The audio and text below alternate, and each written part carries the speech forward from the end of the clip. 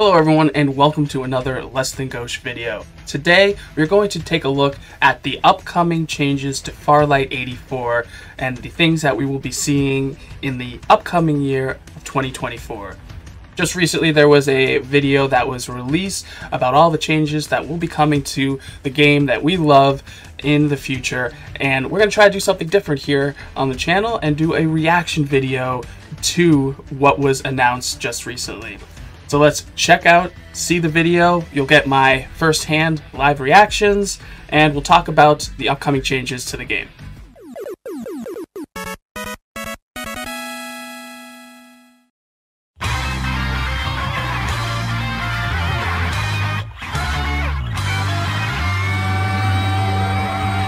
As you may or may not know, I am an official Farlight content creator for the game and have been for some time now. It's a game that I've been playing for many months since the global release and is a battle royale that I truly love.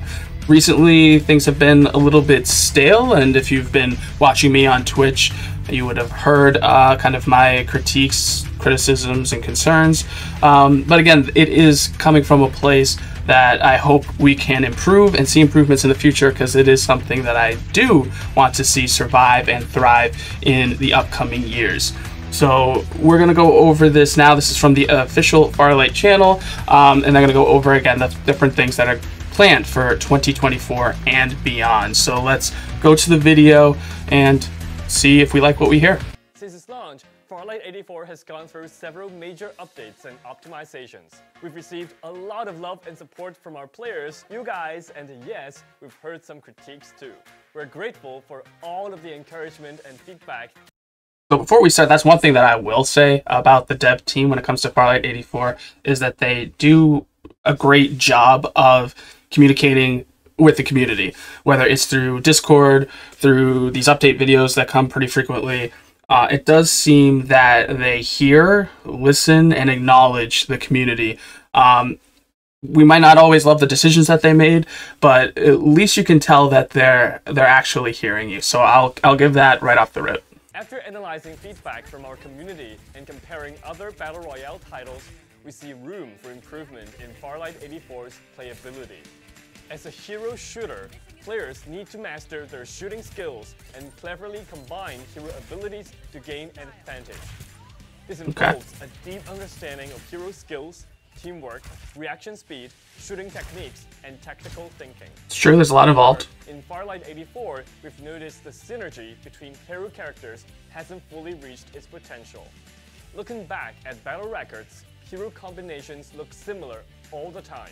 We also realize the gunplay experience. Same with most games, but okay. So far, players often choose a fixed set of weapons because most guns feel similar and lack distinct situational uses. To address these issues, we plan to bring some evolutions to Farlight 84 gradually. The changes. So now this is one thing that I have pointed out before, and we'll see where they go with it, but the gradual changes to the updates and weapons, I think, is a bad idea. For instance, right now, the only gun that has been upgraded to the kind of new physics and mechanic is the AK, which means that it plays significantly different than every other gun. And in their goal of trying to make a more diverse gun pool and a better use of all different guns, that is completely counterproductive and counterintuitive. Like, you're making one gun play completely different than every other, and in a way it's more difficult, and you nerfed it. Yes, you can increase or decrease the recoil and make it easier to use with attachments, but the base gun itself, no one's going to want to use, and until it's completely like optimized all the way with all the attachments, it's not going to be used. So you're basically taking away the AK from the rest of the group. Like, no one's going to use it. So we'll see if they have anything else in mind, but the way that they're gradually changing the guns and the physics and the mechanics, I think, is an awful idea.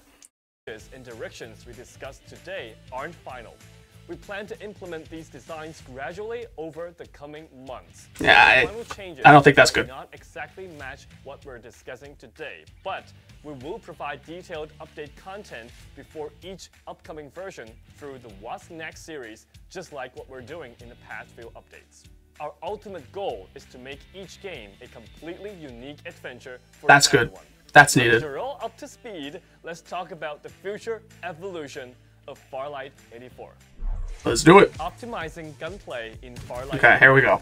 We've noticed player feedback suggesting that the feel of using firearms in the game seems too similar across the board, prompting us to deeply rethink our current weapon framework. Our game currently features 4 types of guns, totaling 19 firearms, excluding MG7 and Rhino. Take assault rifles as an example. Apart from the AK, the recoil and spread of other guns are nearly non-existent. Yep. Which makes these guns extremely versatile, effective in both close combat and sniping scenarios. However, submachine guns haven't been as fortunate. They lack a strong presence in the game. Designed for quick close-range engagements, their advantages lie in... I agree with that too, and there's less attachments. But when assault rifles also exhibit these traits, players seldom opt for submachine guns, which offer a lower cost-benefit ratio. This issue extends to sniper rifles as well. In Farlight 84, we aim for a relatively short time to kill to encourage more intense gunfights. However, our design of sniper rifles hasn't supported this goal, leading to their underutilization. Interesting. Now, pause there. That's interesting. I'm wondering where they're getting their data from. Is it combined from mobile and PC? Or are they specifically speaking to maybe PC over mobile? Because I don't feel like that's the case. So I play a mix of PC and mobile. When I stream, I'm generally playing on PC. And whenever I do anything a little more on the competitive side, I do mobile. I do feel that snipers are underutilized with the mobile platform. I don't necessarily see that, at least in pub lobbies on PC. I think the bar is a very popular weapon. There was a point where the Stellar Wind was used quite frequently. So that's an interesting point. I do know that a lot of people do like to use an AR with a longer scope, it kind of as an intermediary to a sniper or in place of one. But I don't feel like...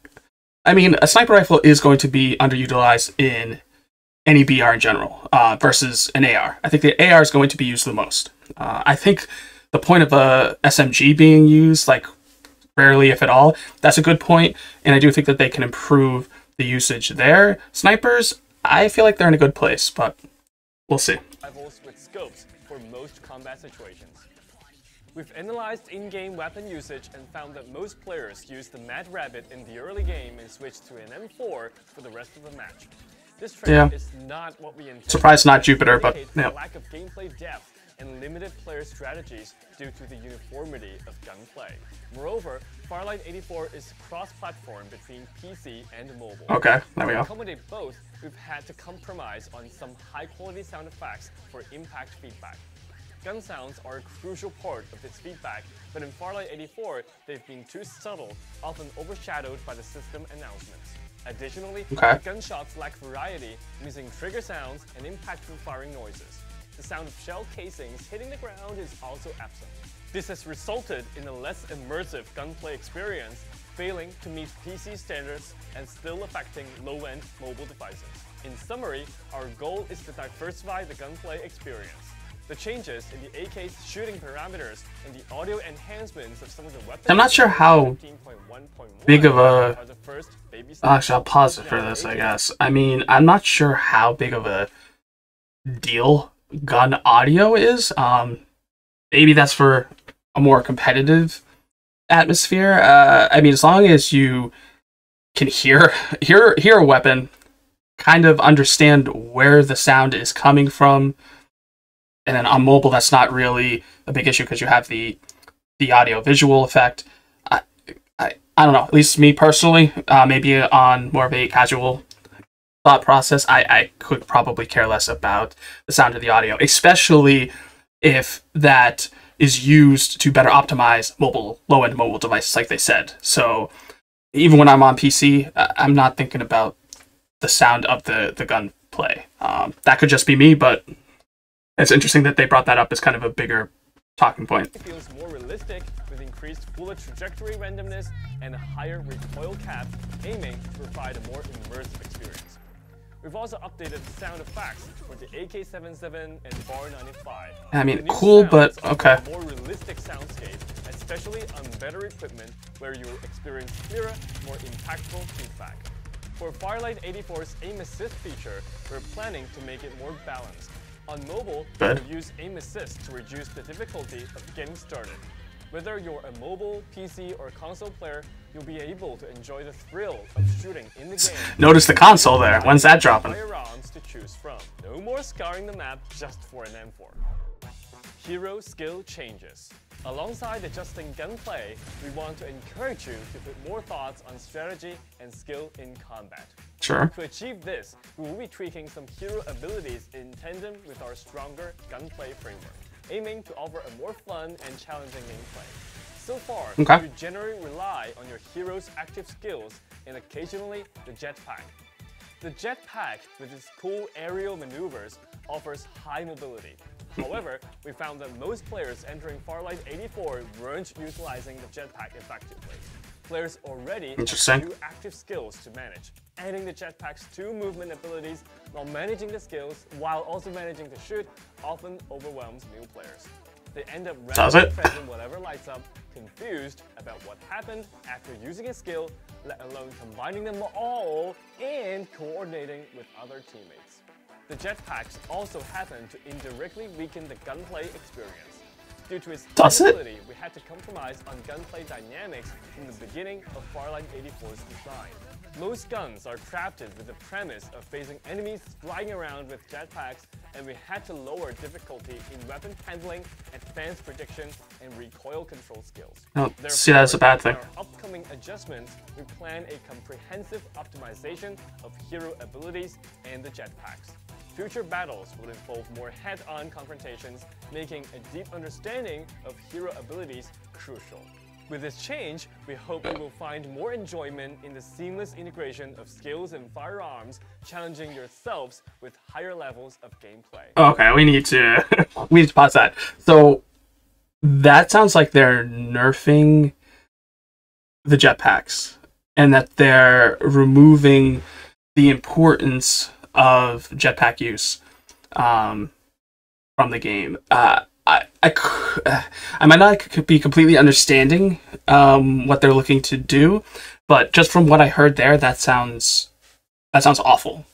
I mean, to be completely honest, I think that is an awful change. To me, I feel like one of the draws of Farlight is the jetpack itself.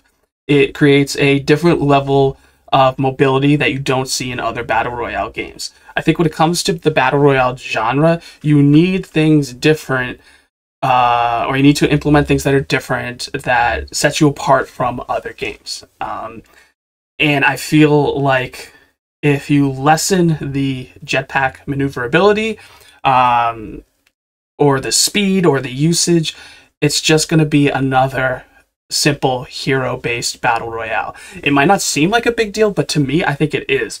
I also feel like, in a way, they're dumbing down the game. Like, okay, there's a lot going on, sure, but is it that much different than any other Battle Royale? I would say no. I think they're, in a way, underestimating their player base. I mean, to think that a jetpack on top of hero skills and gunplay is too much for them, that seems strange to me. I don't agree with it. We'll have to see ultimately what this change is really going to entail. But upon hearing that for the first time, I don't like it at all. And I have a feeling that most of the community won't either. We'll have to see. I think that was weird how that wasn't talked about so much. I mean, I want to say that they talked about that the same amount of time as the sound of the gunplay, which seems almost irrelevant or inconsequential to me. So we'll see where that goes, but upon first hearing that, I think that sounds really bad. I think it's awful, but we'll see. Adding excitement to the map. Apart from optimizing existing heroes, weapons, and the in-game progression system, we're also working on new, fun gameplay mechanics to the Battle Royale mode in Farlight 84. Okay, there we go. Inspired by your feedback, we understand the desire for more exciting and surprising content. Yes. Compared to the wide array of activities and modes in other games, we realize that Farlight 84 currently has a relatively limited number of maps. While we've been working limited, there's only 2, or really only 1 that's used. To bring diversity to the actual gameplay experience. So far, the map experience in Farlight 84 has been quite stable, with the ring closing periodically. Stable, it's stale. Scavenging for supplies and moving to safe zones. However, the stable experience has led to little variation in gameplay from match to match. Yep. Beyond finding resources and opening chests, there haven't been many clear objectives or opportunities for players to employ proactive strategies. We aim to make this experience better. The new gameplay feature we're designing will introduce mech bosses into the Battle Royale map. That's very cool. At random locations. Alright, sweet. Players will need to collaborate to defeat these formidable foes. However, there's a twist. Players can also attack each other, adding a layer of strategy and competition. Once the For soldier players will like that. You can take control of it, essentially turning it into a giant vehicle. Imagine the thrill of piloting a mech boss using its abilities to dominate the battlefield. This will make the gameplay more exhilarating, strategic, and full of tactical depth. The addition of this new feature will introduce more variables to the battle, enriching the combat experience and making it more exciting for players. That's an interesting point. Let's talk about that. So there, if it might be a small group that understands when I say for soldier players, it was another fantastic battle royale, short-lived, but it is kind of like almost a world boss within the battle royale kind of gameplay. So it'll be interesting though if there is a point in time where everyone's safe, like if there's a bubble almost that you can enter, you can fight this boss, and then after that the bubble disappears and there's just hell that breaks loose. Or if you're going to have to find a way to maneuver around the battlefield and keep an eye out on not only the boss but your enemies as well. Also too, how overpowered, how powerful is this kind of new vehicle going to be? Is it going to be, as I was mentioning or alluding to, overpowered?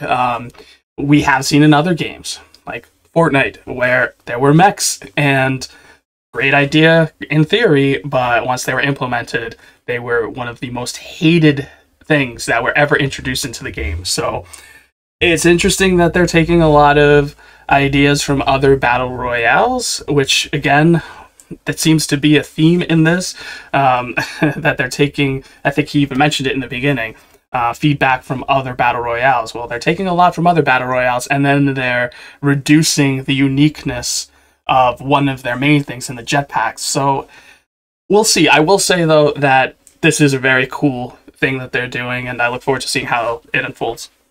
The key areas of evolution for Farlight 84 in the future. We understand that these changes will require some time for you to adapt and adjust, and that's exactly why we're sharing these ideas early on with you. The game is evolving beyond just upgrading shields, engaging in shootouts, or using jetpacks to escape. You need to employ more thoughts and strategy, and you'll encounter more unknown challenges and fun. Also, let me reiterate that these plans and ideas may not fully align with the final updates, but we'll share more detailed information about the final changes for each respective update when they arrive. To validate these adjustments more swiftly, we're planning to continue to implement updates every month. On top of this, our dev team will continue to listen to your feedback and make timely adjustments. Which again, they do well. More enjoyment and discover new strategies alongside this evolution. And as always, we welcome your honest feedback to help us make Farlight 84 even further. This is LazyCast signing off, and I'm excited to share more with you in the coming months. Have a lovely December, and I'll see you again soon. All right. Happy holidays. And happy holidays to all you as well. So interesting. They didn't go too much into the new map. I know the new map is set to drop in early 2024. Not only that new map is going to be a massive implementation into the game, but there needs to be map rotation. There has to be a map rotation, because at this point, game is globally out for about a year. It's been available for many others much longer. To only have, at that point, 3 maps, and if you're only playing 1 or 2 of them over and over again, you need that rotation. I didn't even know for months, until months after, that there was a second map, but it's never played. So I think that's going to be one of the bigger things as well, to break up the, they said stability. I call it staleness. We need that new map. We need that map rotation. So I was surprised that wasn't discussed any further. But yeah, all right, that was the video. There you have it, everyone. That was the live reaction to the 2024 sneak peek to Farlight 84. A bunch of new things that will be coming up, or at least planned for the future. Really, there's some good, bad, and ugly in there. The good being that there's going to be some sort of boss event that within every match you're able to kind of track down, take on, and receive spoils from in terms of a new vehicle via the mech. The bad being the gradual updates to the guns and their recoil and their feel, the physics.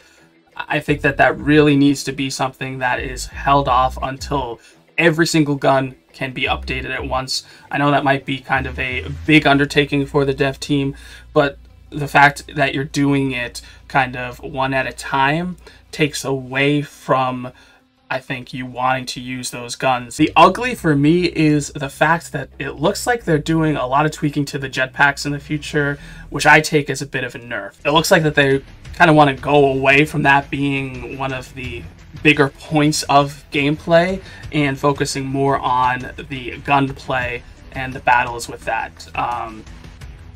I think that's an awful idea. I think that the jetpacks is something that's unique to the game and brings a different element versus other battle royales. I think it's kind of perfectly balanced the way it is now, so to either remove that or make it something that is not a big deal or a big usage anymore, I think is bad. So if you did like this video, please be sure to give a like by hitting that thumbs up button. Drop a comment down below. I love hearing from you, and I try to respond to every single one of you. And of course, don't forget to subscribe. Thank you, everyone, and have a great day.